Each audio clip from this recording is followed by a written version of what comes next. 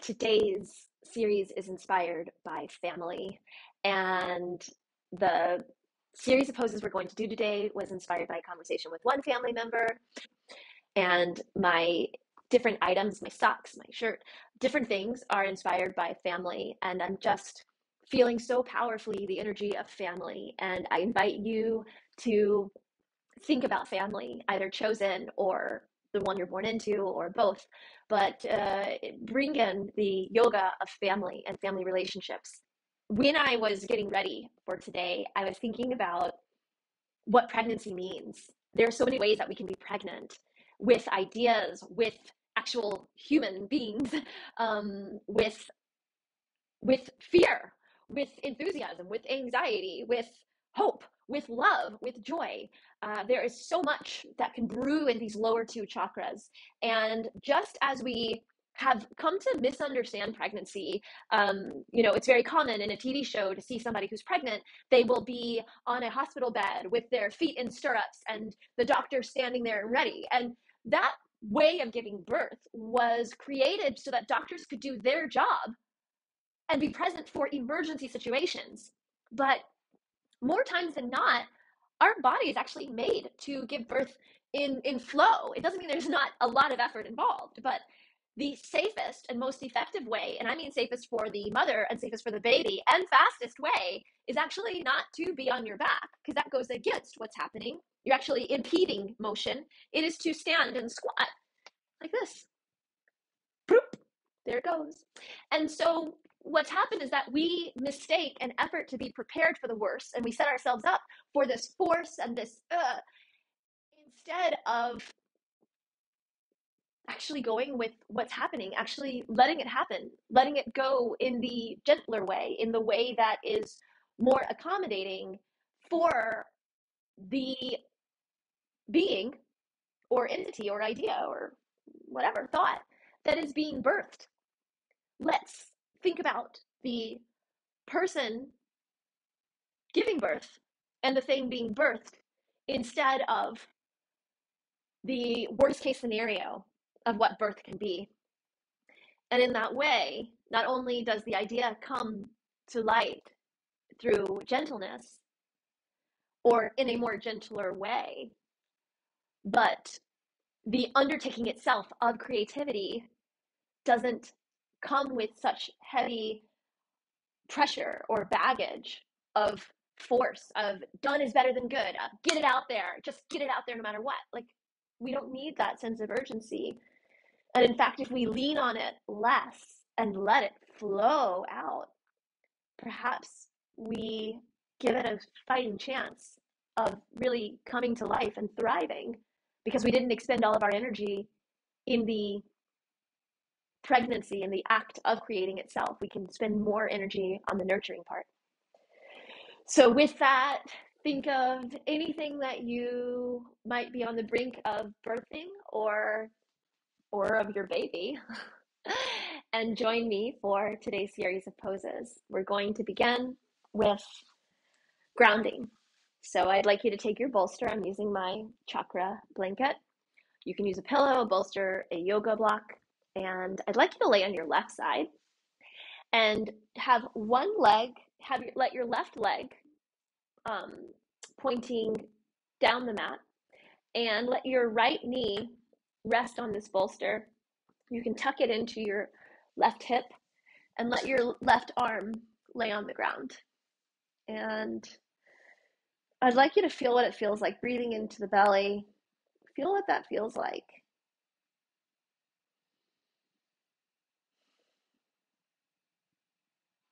Let any thoughts, worries, fears that may have come with you on the mat, let them release. As many yoga teachers say, don't worry, they'll be there for you if you want to pick them back up again. You may leave them at the door and then they'll end up in lost and found and eventually be donated or released to wherever they need to be next.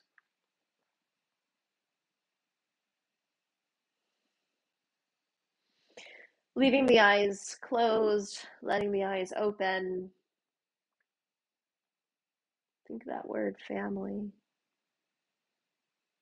Let it land for you. Feel where it lands in the body, if it lands as a sensation in the body. Feel where it lands in the heart, in the emotional body, in the intuitive body, in the mental body. What does family feel, mean, hear, sound, taste like? And now from here, I'd like you to just stretch the left arm along the ground, feeling the left shoulder tip pinned with the energy pointing, harnessing gravity's force, 9.8 meters per second squared. Feeling it pushing into, feeling gravity doing the work to let the shoulders rest into the mat. And then from here, we're just going to unfold the upper body. And my right hip, my right leg wants to move with my body that's unfolding. And I don't want that. So I'm going to remove the bolster. Boom. And we're going to bring this left leg, bend it under the right leg, and let the right leg rest on top of the left leg. And in that rest, now this lower body is essentially pinning itself to the ground, letting gravity do its work, do its force, its consistent force. And it, with this lower body pinned to the ground and our left side pinned to the ground, we're just going to unfold the right side, keeping the gaze over the left shoulder. Unfold the right side towards openness and allow that stretch to take place in the thoracic spine. Oh, it's so nice. We rarely get to stretch this area. We always want to go for the goal, go for the result of getting that left side flat. And so we end up not keeping this orientation, getting the right side flat. So we end up not keeping this orientation to the left side. This is the win.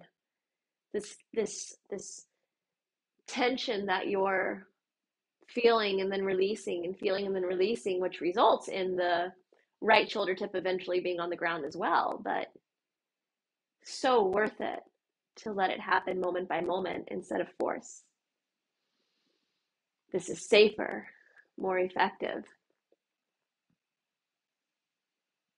Okay, let's go to the other side. So we'll bring our 2 feet to the ground and we'll shift our butt to the left side of the mat to give ourselves space on the mat, and let your knees fold over to so that your kneecaps are pointing towards the right side of the mat, and let your right side body orient to the right side of the mat so that your heart's facing the right side of the mat. Let your arm lay flat along the ground. And then from here, let your gaze look out over that right arm. And now let your left side unfold, keeping the gaze and only allowing this middle area to twist away. Feel the effect of rest. If we were too active in our lower body, if we weren't letting it rest, it would actually be harder to keep it on the ground. But if we allow full rest, so much easier to then, from that point of that pinned lower body, to twist. Find that twist in the thoracic spine. Breathing through it all. Wonderful. Okay, bring the bottom of your feet, palms of your feet to the ground, flat to the ground, and I just want you to bring the legs up and over your head, because we're just going to use the momentum. We're just going to roll up to come to seated. So bring the legs back and boom, let ourselves roll up and come to seated pose. And we're going to start with Om, and then we're going to do a lovely mantra. I wanted to do Om Namah Shivaya, but there's one that came even more powerfully, and it is Om Namah Shivaya is to Shiva, the destroyer and the creator. But I'm actually going to lead you in a different mantra for Ganesha. We're going to do 3 rounds, but we're going to begin with Om. Inhale.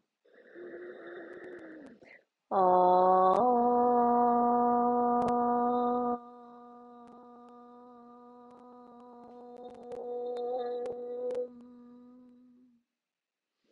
You're welcome to leave your hands at your heart or palms facing upwards on your knees, palms facing downwards on your knees.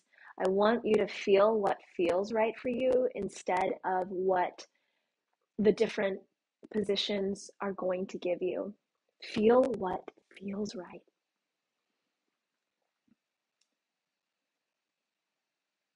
Om Gam Ganapatya Namo Namaha Shri Siddhivayaka Namo Namaha Ashtavinayaka Namo Namaha Ganapatya Bappa Moria. Om Gam Ganapatya Namo Namaha Shri Siddhivayaka Namo Namaha Ashtavinayaka Namo Namaha Ganapatya Bappa Moria. Om Ganapatya Namo Namaha Shri Siddhivayaka Namo Namaha Ashtavinayaka Namo Namaha Ganapatya Bappa Moria.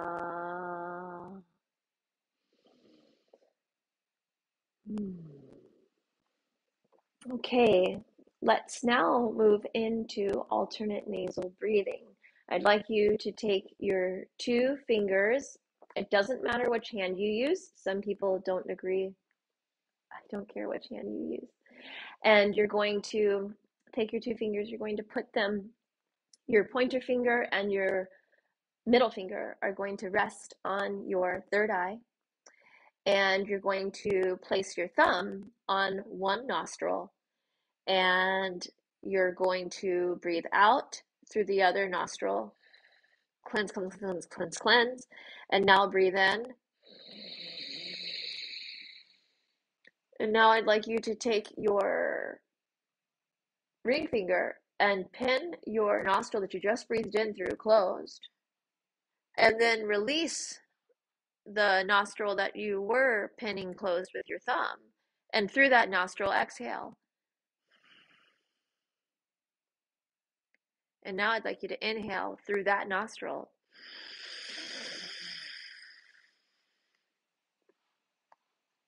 Pin it closed with your thumb. Release that ring finger, the nostrils are covered by the ring finger, and exhale. Again, inhale.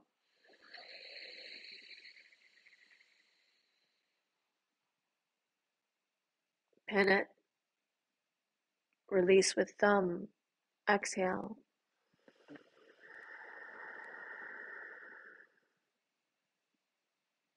Pin it. Oh, no. You have to inhale. Inhale.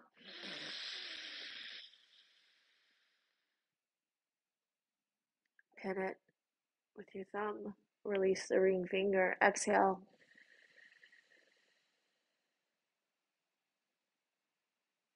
Inhale.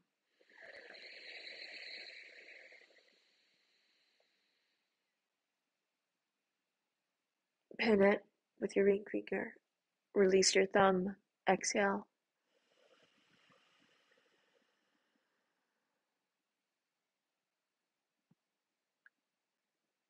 Release your hand down back to your hands, back to your legs. And now let's come to standing.